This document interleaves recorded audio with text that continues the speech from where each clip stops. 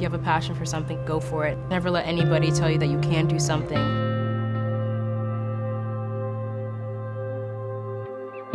Hi, I'm Michaela DePrince, and this is one of my daughters, Michaela DePrince, and together we wrote the book, Taking Flight. Taking Flight is just about a girl going through so many struggles. You go through struggles in life, but there's always a positive outcome in it. I perceive it as the story of a girl who rises from nothing and becomes a ballerina through support of others, but also through her own incredible persistence. The orphanage was in Sierra Leone, West Africa. Once my parents passed away, I had to go there because my uncle didn't want to take care of me anymore. And in the orphanage, they ranked us from 1 to 27. 1 was the favorite child of the orphanage, and 27 was the least favorite. I was number 27 because of my vitiligo, and they thought that I was the child of the devil.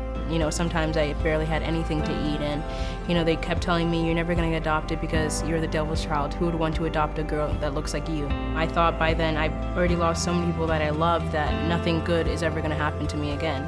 But then one day I find a magazine outside the gate, and it was a picture of a ballerina. I didn't know it was a ballerina. I just thought she was some fairy on her tippy toes in a really pretty tutu. You know, when I saw her, she inspired me to be something great, to be happy again, to live for something instead of just being depressed and sad at such a young age. And I thought, you know, maybe there's a chance that I'll get adopted, maybe. The adoption process for an international adoption usually lasts forever. But our little girls were hiking over the mountains, and families had to be available for them once they got to Guinea. So once I filed to adopt the girls, it was only a matter of a few months before I was on my way to Africa to pick them up.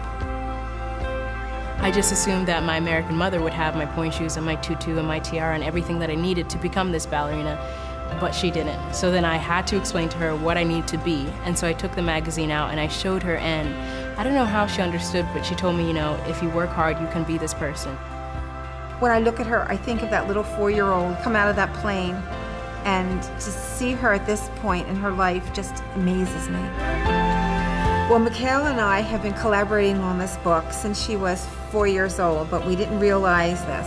When she was a little girl, she had a lot of fears and a lot of terrible memories of her time in Sierra Leone, and I would encourage her to tell them to me. My mom wrote it down in a notebook, and every single time I would tell her something about my memories, she would write it down, so she had that base already. It was her story, her voice, her memories, and I just made it neat and tidy.